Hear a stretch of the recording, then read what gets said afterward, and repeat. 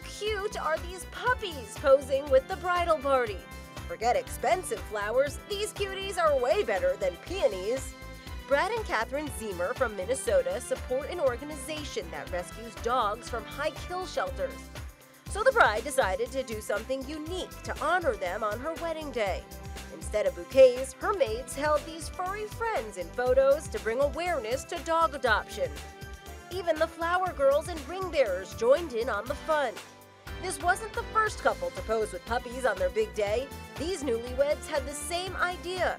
As for the canines in Brad and Kathryn's photo shoot, they'll be up for adoption as soon as they get a little older. Can you say, I do? For InsideEdition.com, I'm Lee Sheps.